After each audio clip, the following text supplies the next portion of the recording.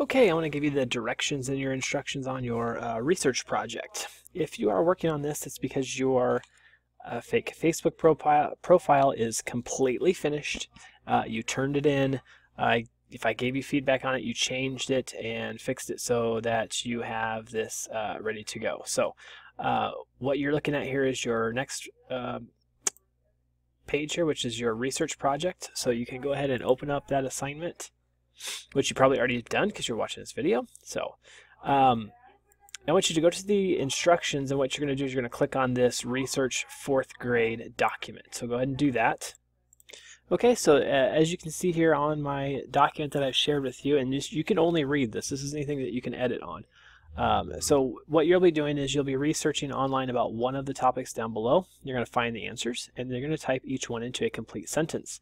Your paper will be in a paragraph form. For bonus points, you can add pictures and websites to it, which I'll show you very briefly at the end of this instructional video. So you can pick one of these 3 topics. Tell me about your favorite superhero, tell me about your favorite band or musician, or tell me about your favorite movie or TV star. And then you're going to look for these questions here and answers. Now, these are things that you're going to have to look up online, and this is the point of this lesson. I've noticed in a lot of my older kids that I have in class, they cannot go to a website and find information very easily. It's very hard for them. So this is what we're going to do. We're going to actually practice this with something that you're very interested in, hopefully. If it's your favorite band or musician or TV star or your superhero, it should be something that you would be very willing to go online and read about. So you're going to go ahead and pick one of those 3 topics, and you're going to find answers to these 3 questions, and then of course this last one just says find one other interesting fact about them. So to do this, I'll open up a new tab, and I'm going to do a search. So up here in my Omnibar, I can do a search. So I might search for Superman. Okay, so if I go Superman, if this happens to be, which it's not my favorite superhero, it's just one I picked, you can find a website to go ahead and look up some of the information that you'll probably need to do this little research paper, or actually more like research paragraph. Now, I have a lot of students that keep saying that they're not supposed to use Wikipedia. Now, let's talk about Wikipedia for a second. Wikipedia is an encyclopedia that anybody can go on and add, edit, or change. Okay? So, a lot of people believe that because anybody can go on there, they can put anything they want to.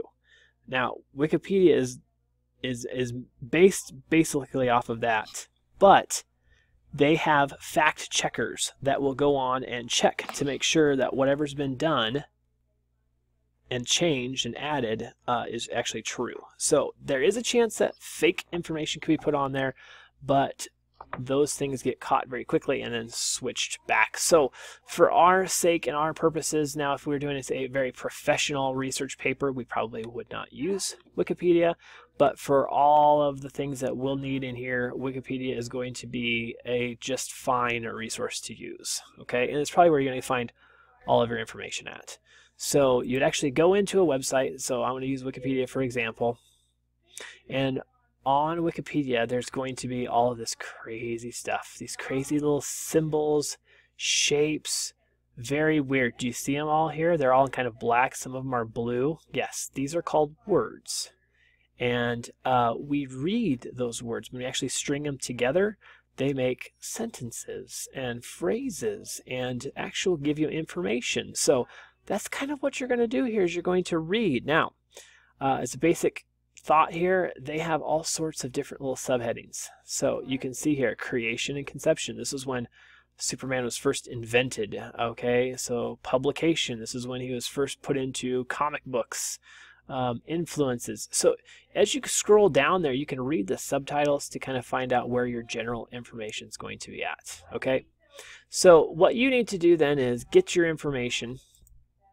You're going to come back to this research project. You're going to go into your work and you're going to create a document. Okay, I did that fast. Let's do it again. I'm in classroom. I was instructions. I want to go to your work and I want you to create a document. That's going to create your document for you with the correct title on it. Here it is, research project. It's going to have your name here. I'll click it, I'll open it, and alas, this is where you will actually start typing out your sentences. Okay.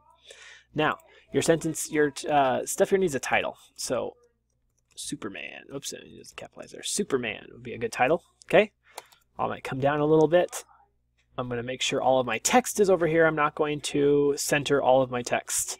This is where I will type what I found, and I'm going to put it in sentence form, which means it starts with a capital, it ends with some sort of a punctuation mark.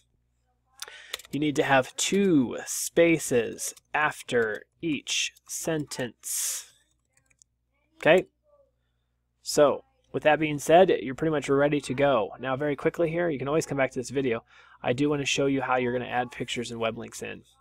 I think we've done this before, but just in case not, you're going to come up here to the Tools and choose Research. That's going to give you your little research bar up over here, and as you go, you can type in something like Superman. It's going to look for all sorts of Superman things like pictures. You could drag a picture in. You can drag a website in, insert a link. Boom, there it is. Drag a picture in. Boom, there it is.